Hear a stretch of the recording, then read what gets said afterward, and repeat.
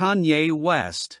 He is the richest rapper in the world, because he is a billionaire, not only because of his music but also because he is a fashion designer. He has collaborated with Nike, Louis Vuitton, The Gap, and APC. On clothes and shoes, he led the Yeezy collaboration with Adidas. He is also the founder and president of creative content company Donda and is set to become the owner of social media platform Parler. What has happened with Kanye West in the last few days? Kanye, now known as Ye, was a spokesman for several anti-Semitic conspiracy theories that have cost him dearly at the end of the day. After speaking with Fox News host Tucker Carlson, he made strong statements on his social media and even threatened to hurt Jews. The rapper and music producer reiterated several times that Jews control the media and said that it's not hate speech, it's the truth, and in turn, that they are the owners of the black vote in the United States, because famous African Americans have to have a Jewish manager, or are on a Jewish basketball team, or make a movie for a Jewish platform like Disney. After the barrage of criticism against him, he decided to post a tweet and defend against any interpretation, but it was quickly deleted by Twitter. The funny thing is that I can't really be anti-Semitic because black people are Jews too. You guys have played me and tried to eliminate anyone who opposes your agenda, he wrote.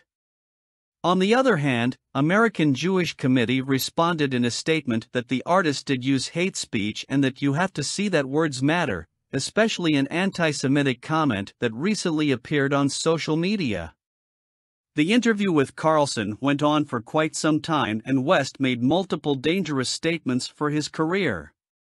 He confirmed that he preferred his children to learn about Hanukkah rather than Kwanzaa, a holiday in African American culture, because at least the Jewish holiday would teach them about financial engineering. It lasted about 2 hours and aired on Fox in early October, on October 6th and 7th.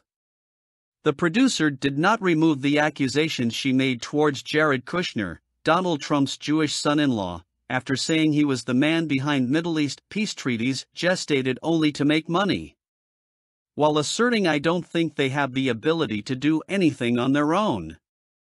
I think they were born with money in their heads." Ye certainly had nothing left to say in the interview, but it seems that it was not enough, as he decided to double down and continue to back up his negative statements against the community. On October 16, he again blamed the Jewish media and Jewish Zionists by stating that the Jews have taken over the black voice. His comments continue to this day, and he has never retracted them, so the brands that built his fortune have slowly let go of his hand. According to other statements, he even received threats from his Jewish managers, lawyers and accountants because of his political beliefs. After all the chaos and controversy generated by Ye's remarks, several brands decided not to continue collaborating or working with him. Balenciaga was the first. The luxury clothing brand was the one who gave the cue to other companies not to be afraid to stop working with the rapper. It was followed by Vogue, who publicly cut ties last week. This Monday, talent agency CAA dropped West as a client and production company MRC said it is already filing a documentary about him. But none made as big an impact on his career after one of the biggest brands actually dropped him, Adidas. Adidas was in charge of Yeezy with Kanye. Despite costing the brand and the rapper millions, the company decided to drop him because it does not tolerate anti-Semitism or any other type of hate speech and that the recent comments are unacceptable, hateful, and dangerous. It also asserted that the rapper violated the company's values of diversity and inclusion, mutual respect, and fairness. Before the sportswear manufacturer made this decision, Ye stated, "I can say S******** T anti-Semitic and Adidas is not going to drop me." Apparently, it was not expected that they would not really collaborate anymore, but it all went down for the rapper. So, is this the end of Kanye West? Sales and production of his products have already stopped, as have payments to him and his companies.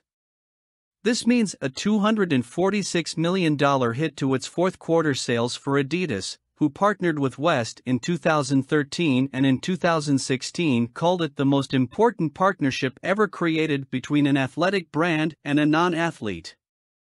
On the other hand, the latest departures to be revealed were those of NFL's Aaron Donald and NBA's Jaylen Brown, who decided to end their relationship with Donda Sports, the multi-celebrity marketing agency created and managed by West. Kim Kardashian has released a statement condemning hate speech. Kardashian posted her statement on the Insta Stories portion of her Instagram account on Monday.